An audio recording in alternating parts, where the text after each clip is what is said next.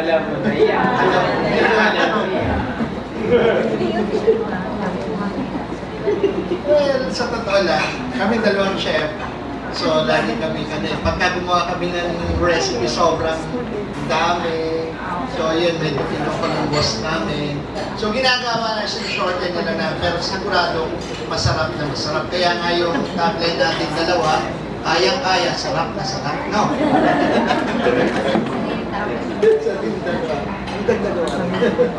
Yun, galing, no? So, kasi for me kasi, cooking kasi is a passion.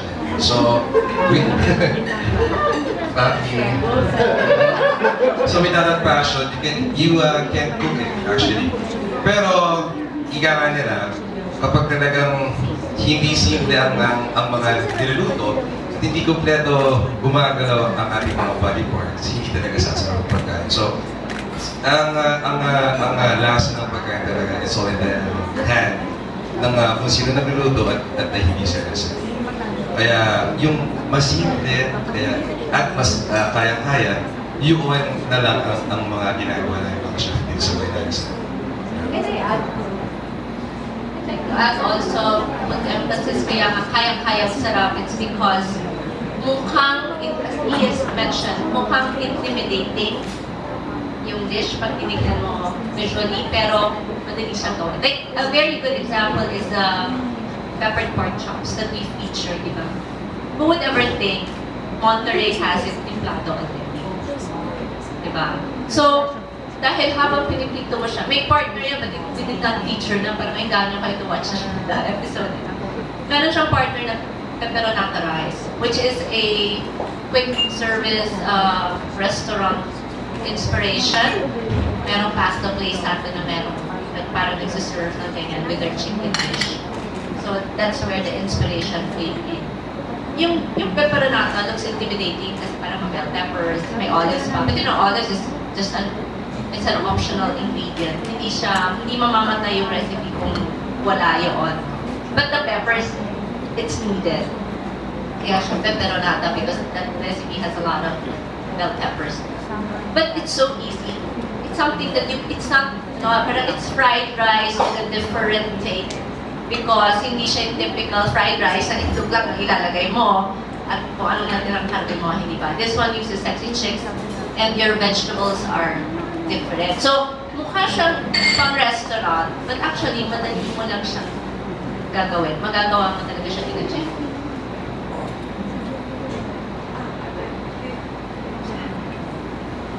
So who I think should cook in the kitchen? Funnily, I used to always believe that a woman should know how to cook. She knows how to cook. He is the woman in the relationship, this marriage. Papadede ng bata.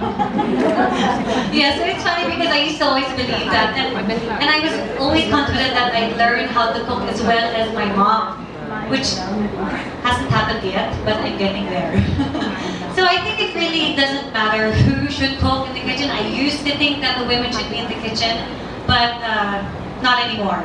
Because who would have thought that Drew would actually turn out to be more of the chef between the two of us when we got married? Because when we started out, I didn't know that he had a knack at, he had a thing for cooking. It was something that just kind of unraveled and something that we both discovered as our relationship progressed. So boy or girl, the wife or the husband, anyone can be in the kitchen. Add lang something. Actually, it shouldn't be boy or girl. It's a bonus eh. Boy and girl. Para lang, di ba? Kasi you can help each other in the kitchen. It's easier, it's faster, it's more time efficient. Lalo na if you have kids. Oh, honey, kung ano mag-chop na ganyan, kung ano mag-ganyan, kung mag-games na ganyan, ganyan. So parang it's good team effort, good teamwork. Di ba? And of course, everyone also has their areas of expertise.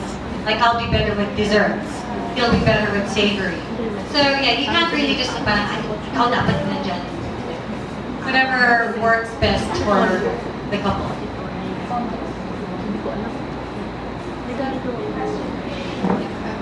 Hello. Hi.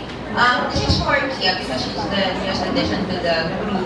Can you give us like one adjective to describe each one of them? And at the same time, for the four of you, how about, yeah, giving an adjective to describe Mia? Pwede sila muna. Okay.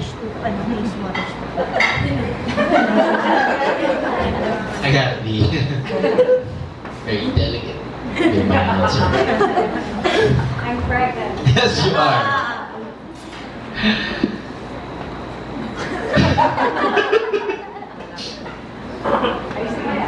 Isa lang, no? Isa lang naman. Sensible?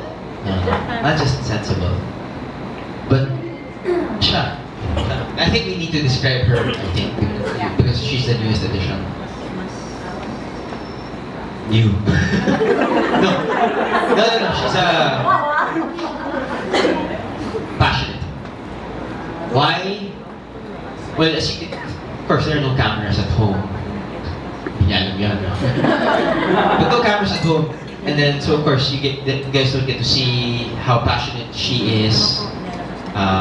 Waking up early in the morning also to work out, to be healthy. At the same time, to have that passion then to be curious rin. Ano nga ba to? Parang because of nga home foodie season 2, parang sige na nga, I'm gonna get my hands dirty. I'm gonna be more hands-on. Diba? Being dirty, well, hindi sa paghugas ng pinggan, but you know, chopping whatever, and then just exploring. But yeah, I think it's pretty much, I can definitely feel her passion in terms of what she does at home, and it's so important. And I can't wait for her to be a passionate mother as well. For Ian, actually, I would say they're both real people. Theoretical. You know, I've met a lot of artistas in my life, barcadas who are in the show business, but They're fake?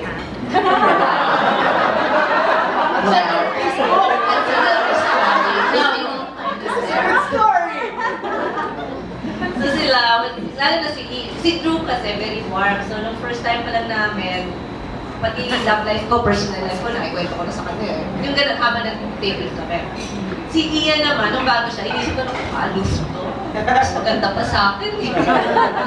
But you know what, when she joined, ako pa ngayon medyo, feeling ko tactless talaga ako. So baka siya pa yung na-offend sa akin. But she's very nice, she's inquisitive. Marami akong adjectives. Inquisitive kasi talaga, habang ginagawa namin, nagtatanong talaga siya. Even off-cam, she would still ask and so on and whatever. Na minsan, ako ba sa script no? But you know, yun, pagiging inquisitive niya makes her learn. Silang dalawa, totoo sila, mabait sila, hindi sila, yung, alam mo na yung showbiz lang na pagharap mo, ano kaya pagtalikod mo, wala na. Kami, we can really just talk to them, like, prove, like, hindi mo kami sobrang chummy, but sila, they're accommodating. Answer your questions. Sila, nakita sila sa labas ni RJ. He wasn't a snob. He remembered RJ. Wala kaming kasama that So what I'm saying is that post this project, sila, I don't see them as parang snobbing us. Parang we're just work to them. Mabait sila. Pati kasi maraming ganon, ha? You meet them for projects, pero talaga mo, wala na. May hugot to, ha?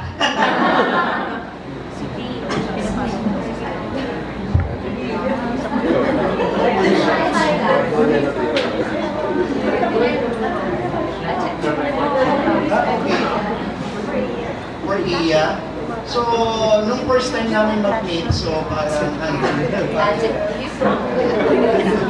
so sobrang dali niya rin naman ka-work, tapos very interested sa lahat ng ginagawa namin, and then talagang willing to learn. So may mga parang siyang or lahat ng pasok. So sobrang ang dali lang, para lahat ng ginagawa namin.